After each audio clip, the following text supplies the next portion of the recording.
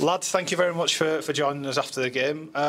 If we start with the goals, first, Josh, you scored after a Sorba assist, and Sorba, you scored after a Josh assist.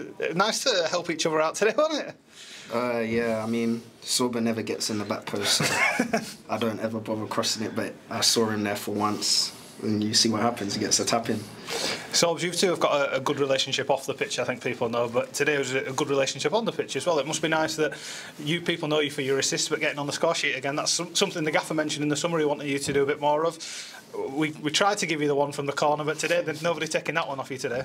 No, of course, man. Obviously, for me, I wanted to add more goals to my game. I'm not just someone that just thrives off assists. I want to add some goals to my game as well. And for me, well, if I'm going to be honest, I'm a bit lazy at times to get to the back post, but I thought as Jacob took the touch, I just knew I had to get to the back post there, and for me, he had to hit me. If not, then we're having a different conversation. But yeah, obviously, you know what I mean, we try our best, you know what I mean, and for us, we try to keep going as a duo, really. Josh, as you were coming off the pitch, I think I said to you that we're going to be doing the interview with you, and I'm not going to give the exact quote of your summation of your performance today, but it's fair to say you're pleased with how you played today. Yeah, I mean, I haven't obviously got on the score sheet yet. That was my first goal of the season. My game is purely judged on how I perform going forward. Of course, defensively, we have a job to do, which we all done today. Not just me, Sorba, Mish, I thought was unbelievable. But yeah, we kept a clean sheet, and then we reaped the benefits, me and Sorbs. We both got on the score sheet. I feel like if we're being critical as a team, probably should have had 3 or 4. But I mean, yeah, it's a good win. On to Stoke on Wednesday. Josh, you and Sorba both didn't play against West Brom from the start, but you were in today. It kind of shows that we have got a bit more strength in depth than people might imagine that we do. Yeah, definitely. I mean, you saw me and Sorba were obviously disappointed to be out of the team against West Brom, but yeah, I thankfully come on. We won 2-1 last minute winner you can't really beat, but yeah, we was both back in today with a point to prove, and I think we proved it. Sobs, for you in the first half you had one that was a bit of an air shot, but that wasn't your fault. It was a deflection on your way in. That seemed like it was going to be a tap in, but you got the one in the second half. It's good for you that, you know, that disappointment of not being able to get that first one, you managed to make it right in the second half. Yeah, of course. Obviously, for myself, I think one critic of myself is I beat myself up after a bad cross, a bad shot or anything like that, and I felt like to myself, I will get another chance in this game. The game was very open. Fair play to us. The defenders did their job. Every single one of them were unreal.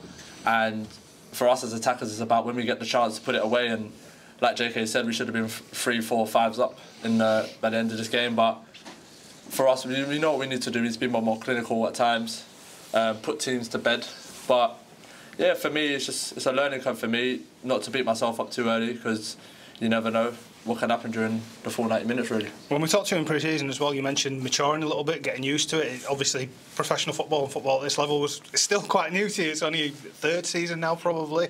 But the relationship you got with the supporters, they clapped you off, they were on their feet for you, they were singing your name as you came off and after the goal. That must be nice that you've recaptured that relationship as well.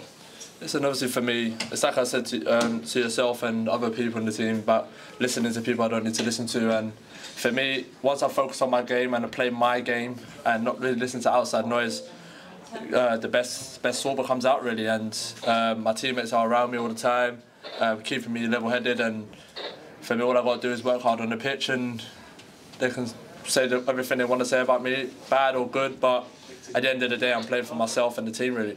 Josh, just the final question to you then. It's another quick turnaround on Wednesday against Stoke. What's the mood like? Back-to-back wins, we must be feeling good in there at the minute. Yeah, I mean, obviously wins breed amazing confidence, but we weren't down after, obviously, we didn't have a result for the first 4 games, I think it was, or we got a draw against Borough, obviously, but the mood around the place weren't down because we knew we played well. Obviously, Norwich was a bit hard to take, but we knew, obviously, we made 2 errors for 2 goals, which kind of put the game to bed. But I mean, we started that game well, so we know if we can play well against them kind of teams, when we play other teams in the league, not saying any game's easy, but we'll get more chances, we'll play better. So yeah, the mood's just improving with wins and as time goes on. Perfect. Lads, congratulations on the result. Well done on the goals. Sorba, thank you for being my co-presenter, and we'll speak to you again soon. Thank you.